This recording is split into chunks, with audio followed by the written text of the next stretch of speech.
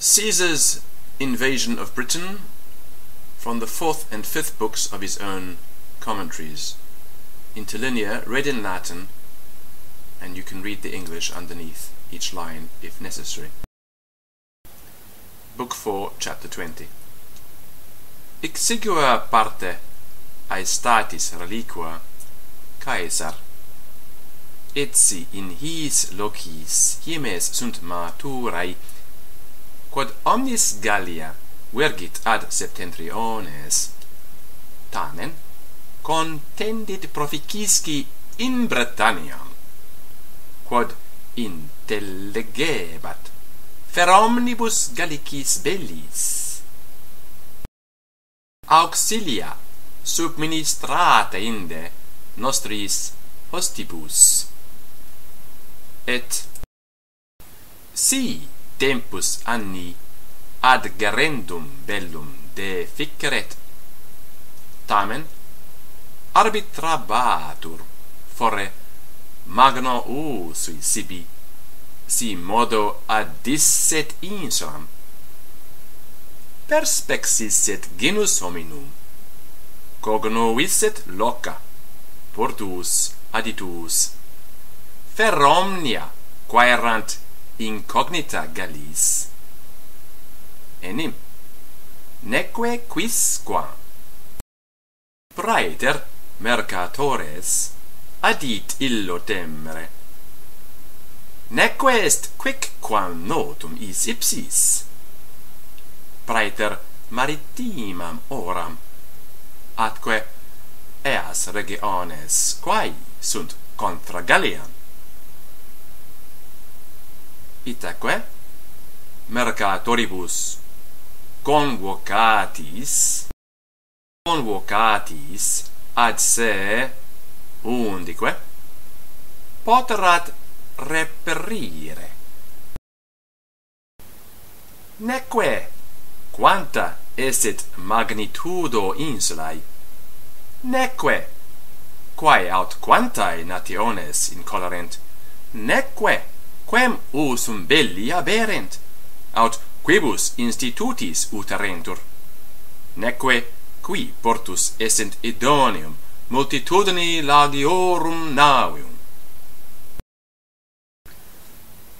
Ad cognoscenda haec priusquam faceret periculum, praemitit cum longa navi Gaium Volusenum, arbitratus esse idoneum, huic mandat, ut omnibus rebus exploratis revertatur ad se quam primum,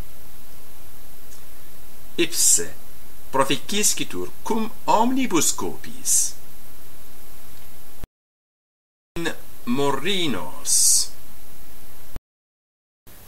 quod inderat brevissimus traiectus in Britanniam, huc iubet naves convenire ex finitimis regionibus undique, et classe quam fecerat superiore aestate ad Veneticum bellum, interim eius consilio cognito et per lato per mercatores ad Britannos legati veniunt ad eum a compluribus civitatibus eius insulae, qui polliceantur dare obsides, atque obtemperare imperio Romani populi, quibus auditis pollicitus liberaliter, hortatusque ut permanerent in ea sententia, remisit eos domum, et mittit una cum his comium, quem ipse atrebatibus superatis constiturat regem ibi, et cuius virtutem et consilium probabat, et quem arbitrabatur fidelem sibi, cuiusque auctoritas habebatur magna in his regionibus, huic imperat adeat quas civitates possit, horte turque, ut sequantur fidem Romani populi. Nuntietque se venturum eo celeriter. Volus senus, regionibus perspectis, quantum facultatis potuit dari ei, qui auderet non egredi navi, ac committere se barbaris, revertitur ad Caesarem quinto die, renuntiatque, quae perspexisset ibi. Dum Caesar moratur in his locis causa parandarum navium, legati venerunt ad eum, ex magna parte morrinorum, qui excusarent se de consilio superioris temporis, quod barbari homines, et imperiti nostrae consuetudinis, fecerant bellum Romano populo. Policerenturque se facturos, ea quae imperasset. Caesar, arbitratus, hoc accidisse opportune satis sibi, quod neque volebat relinquere hostem post tergum, neque habebat facultatem gerendi belli, propter tempus anni, neque judicabat has occupationes, tant tularum rerum anteponendas sibi Britanniae, imperat his magnum numerum obsidum, quibus adductis recepit eos infidem. Cerciter octoginta navibus honoraris coactis, contractisque, quod existimabat esse satis ad transportandas duas legiones. Distribuit quaestori, legatis, praefectisque, quic quid habebat praeterea longarum navium. Huc accedebant octodecim naves honorariae, quae tenebantur 8.000 passum. Ex eo loco vento, quo minus possent pervenire in eiundem portum, has distribuit equitibus. Dedit relicum exercitum quinto Titurio Sabino, et Lucio Arunculeo Cottae, legatis, deducendum in Menapios, atque in eos pagos morrinorum. Ab quibus legati non venerant ad eum. Iusit publium supitium rufum, tenere portum, cum eo praesidio, quod arbitrabatur esse satis. His rebus constitutis, nactus idoneam tempestatem ad navigandum. Solvit fere tertia vigilia. Iusitque equites progredi in ulteriorem portum et conscendere naves et sequi se. Ab quibus, cum id administratum esset Paulo Tardius, ipse cercite quarta hora diei, attigit Britanniam cum primis navibus, atquebi conspexit armatas copias hostium expositas in omnibus colibus, cuius loci haec cerat natura, mare continebatur adio angustis montibus. Ut telum posset adici ex superioribus locis in litus. Arbitratus hunc nequaquam idonium locum ad egrediendum. Expectavit in ancoris ad nonam horam, dum reliquae naves convenirent eo, interim legatis, tribunisque militum convocatis, ostendit et quae cognovisset ex Voluseno, et quae velet fieri. Monuitque omnes res administrarentur ab is, ad nutum et tempus, ut ratio militaris rei, maxime ut maritimae res, postularent ut quae haberent celerem, atque instabilem motum.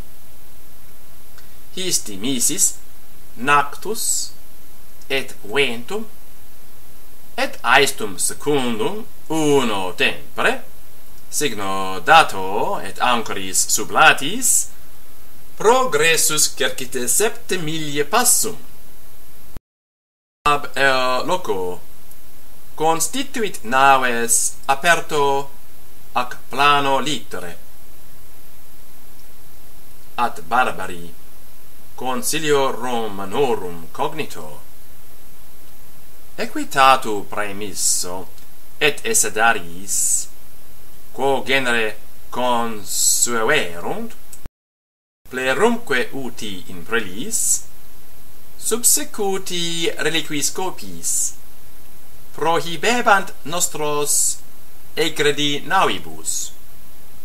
Erat summa difficultas, ob has causas, quod naves propter magnitudinem poterant non constitui, nisi in alto, autem erat militibus, oppressis magno et gravi honreamorum, ignotis locis, impeditis manibus, simul et desiliendum de navibus, et consistendum in fluctibus, et pugnandum cum hostibus, cum illi, aut ex arido, aut progressi paulum in aquam, expediti omnibus membris, conjicerent tella audacter locis notissimis, et incitarent equos in sue factos. Quibus rebus nostri perterriti, atquam nino imperiti huius generis pugnae, omnes utebantur, non eadem lacritate, ac studio, o consueverant uti in terrestribus prelis, quod ubi Caesar animad vertit, iussit longas naves, quarum et species erat in usitatior barbaris, et motus expeditior ad usum, removeri Paululum ab navibus honoraris, et incitari remis, et constitui ad apertum latus hostium, atque hostes propelli ac submoveri fundis, sagittis, tormentis, res quae fuit magno ulsui nostris, nam barbari per moti, et figura navium, et motor remorum, et in usitato genere tormentorum, constituerunt, ac retulerunt pedem, modo Paulum, ac nostris militibus cunctantibus maxime propter altitudinem maris, qui ferebat aquilam decimae legionis, contestatus Deos, ut res eveniret feliciter legioni, inquit deselite milites, Nisi vultis prodere aquilam hostibus. Ego certe praestitro meum officium rei publicae atque imperatori, cum dixisset hoc magna voce proiecit se ex navi atque coipit ferre aquilam in hostes, tum nostri cohortati inter se ne tantum dedicus admitteretur desiluerunt universi ex navi. Ali item, cum conspexissent hos ex proximis navibus, subsecuti a propinquarunt hostibus. Pugnatumst acriter ab utrisque. Tamen nostri, quod poterant, neque servare ordines, neque insistere firmiter, neque subsequi signa, atque alius ex alia navi aggregabat se quibuscunque signis occurreret, perturbabantur magnopere. Vero hostes omnibus vadis notis ubi conspexerant ex litere aliquos singulares gredientes ex navi, equis incitatis adoriebantur, impeditos plures circum sistebant paucos, ali coniciebant tella ab aperto latere in universos, quod cum Caesar animadvertisset.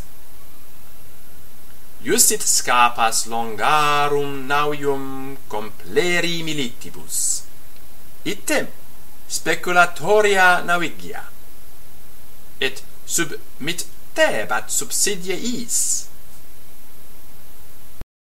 quos conspexerat laborantes.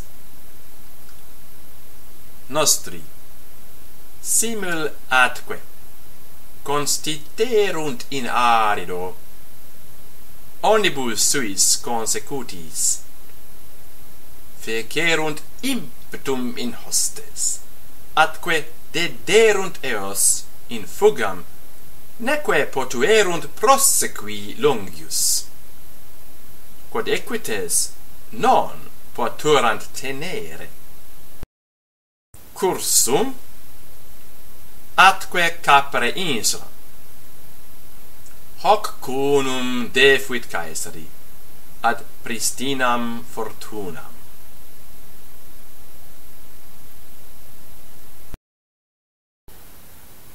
Hostes superati proelio, simul atque receperunt se ex fuga, statim miserunt legatos ad Caesarem de pace. Policitis sunt sese daturos esse obsides, facturosque quae imparasset. Una cum his legatis venit comius atrabas, quem demonstravaram supra praemissum a Caesare in Britanniam, hunc cegressum ex navi, illi comprehenderant atque conjeccerant in vincula, cum preferret mandata imperatoris ad eos, tum proelio facto remisserunt, et in petenda pace contulerunt culpam eius, culpam eius rei in multitudinem, et petiverunt propter imprudentiam, ut ignosceretur. Caesar questus, quod cum petissent pacem ab se ultro, legatis missis incontinente, intulissent bellum sine causa. Dixit, ignoscere imprudentiae. Imperavitque obsides. Quorum dederunt illi partem statim, partem arcesitam ex longinquioribus locis. Dixerunt, se sedaturos paucis diebus.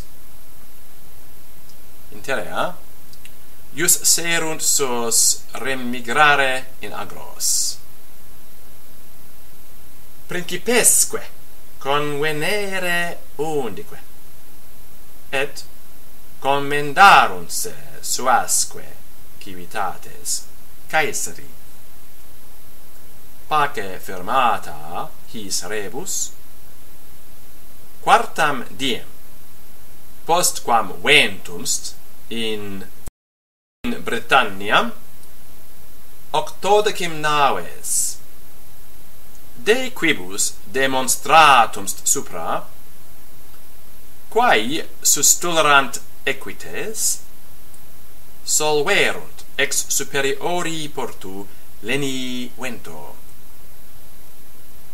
Quae, cum apropinquarent Britanniae, et viderentur ex castris, tanta tempesta subito coorte est, ut nulla earum posset tenere cursum, sed aliae referentur eodem unde profecta erant, aliae deicie bantur ad inferiorem partem insulae, quae est propius solis occasum, cum magno periculo sui, quae tamen ancoris iactis, cum complerentur fluctibus, necessario petierunt continentem provectae in altum adversa nocte. Eadem nocte evenit, ut luna esset plena, qui dies consuevit efficere maximos maritimos aestus in oceano, id querat incognitum nostris, ita uno tempore et aestus complebat longas naves, quibus Caesar curaverat transportandum exercitum, quasque subduxerat in aridum, et tempestas afflictabat honorarias, quae delegata erant ad ancoras, neque dabatur nostris facultas aut administrandi, aut auxiliandi, cum pluribus navibus fractis, cum reliquae essent inutiles, funibus ancoris, reliquisque armamentis amissis, fact est, id quod erat necesse cidere, magna perturbatio totius exercitus. Enim, neque erant aliae naves, quibus possent reportari, et omnia derant, quae essent usui ad reficiendas naves, et frumentum inhiemem Non provisumerat in his locis, quod constabat omnibus, oportere hiemare in Gallia.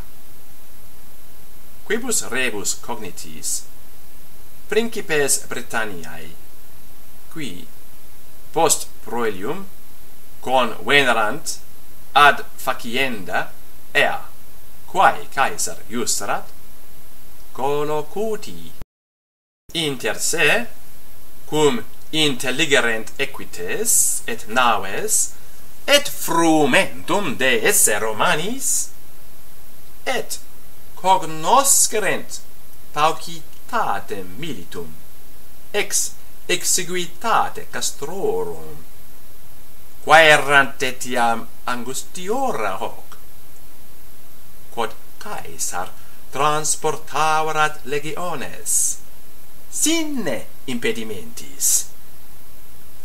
Duxerunt optimum factu esse, rebellione facta, prohibere nostros frumento, come atuque, et producere rem inhieme, quod is superatis, aut interclusis reditu, confidebant neminem postea transiturum in Britanniam, causa inferendi belli.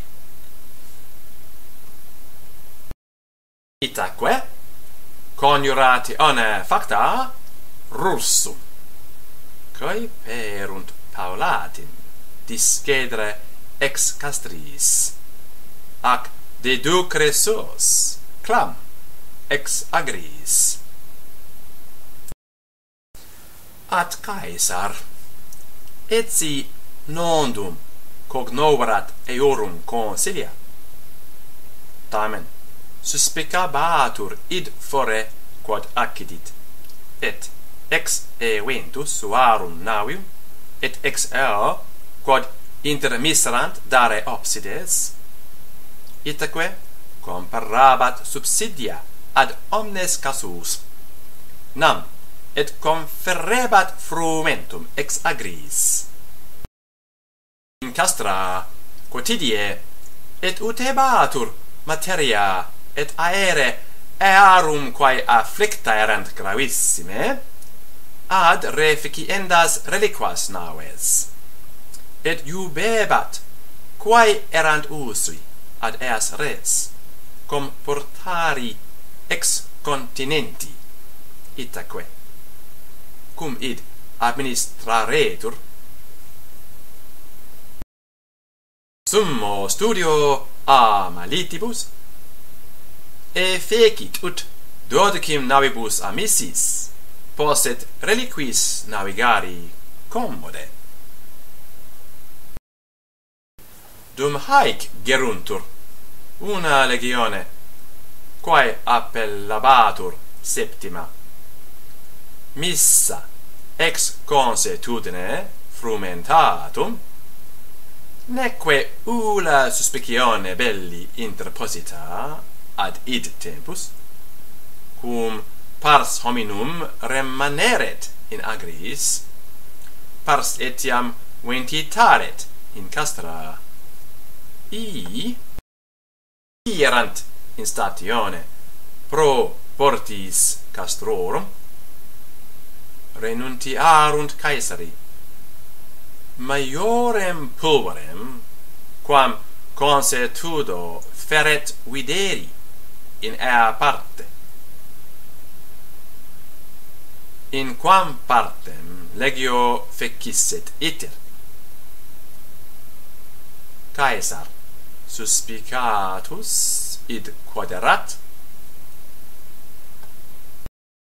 liquid novi consilii initum a barbaris, sit cohortes quae erant in stationibus proficisci secum in eam partem. Duas ex reliquis succedere in stationem. reliquas armari et consequi sese confestim.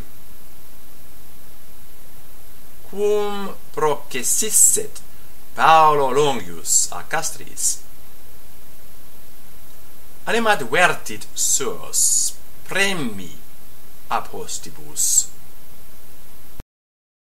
atque aegre sustinere, et tella conjici ex omnibus partibus, legione conferta, nam quod omni frumento demesso ex reliquis partibus, una parserat reliqua, hostes, suspicati nostros venturos esse huc,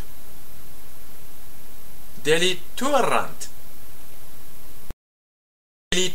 in siluis noctu, tum subito ad orti dispersos, occupatos in mettendo armis depositis, paucis interfectis perturbabrant reliquos, incertis ordinibus, simul circum dederant equitatu atque essedis.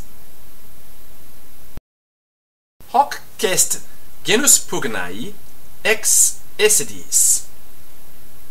Primo, per equitant, per omnes partes, et conjiciunt tella, atque plerumque perturbant ordines ipso terrore quorum, et strepitu rotarum, et cum insinuavrent se inter turmas equitum, desiliunt ex essedis, et proeliantur pedibus, aurigae interim excedunt. Paulum e prolio atque ita collacant se, ut si illi premantur a multitudine hostium, habeant expeditum receptum ad suos. Ita in proeliis praestant mobilitatem equitum, stabilitatem peditum, ac efficiunt tantum quotidiano usu et exercitatione. Ut in declivi ac precipiti loco consueverint sustinere equos incitatos, et moderari ac flectere brevi, et percurre per temone, et insistere in iugo, et inde recipere se citissime incurrus. Quibus rebus nostris perturbatis novitate pugnae, Caesar tulit auxilium tempore opportunissimo.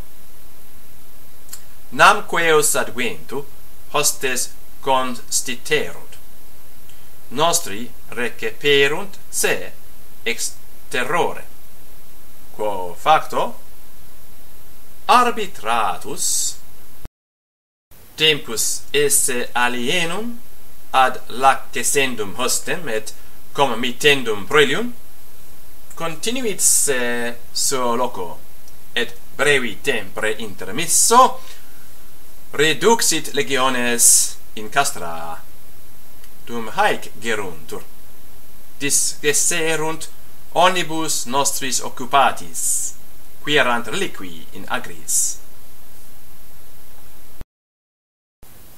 Tempestates secutae sunt, cum plures continuos dies, quae et continerent nostros in castris, et prohiberent hostem a pugna. Interim barbari demiserunt nuntios in omnes partes, praedicaveruntque suis paucitatem nostrorum militum et demonstraverunt quanta facultas daretur faciendae praedae atque liberandi sui in perpetuum si expulissent Romanos castris his rebus magna multitudine peditatus equitatusque coacta celeriter venerunt ad castra Caesar etsi videbat idem forre quod acciderat superioribus diebus si hostes pulsi essent ef fugerent periculum claritate tamen nactus cercete triginte equites quos comius atrabas de quo dictum stante transportavarat secum constituit legiones in acie pro castris proelio commisso hostes potuerunt non diutius ferre impetum nostrorum militum ac verterunt terga quos secuti tanto spatio quantum potuerunt efficere cursu et viribus occiderunt complures ex is deinde omnibus aedificis adflictis incensisque lateque receperunt se in castra eodem die legati venerunt missi ab hostibus ad Caesarem de pace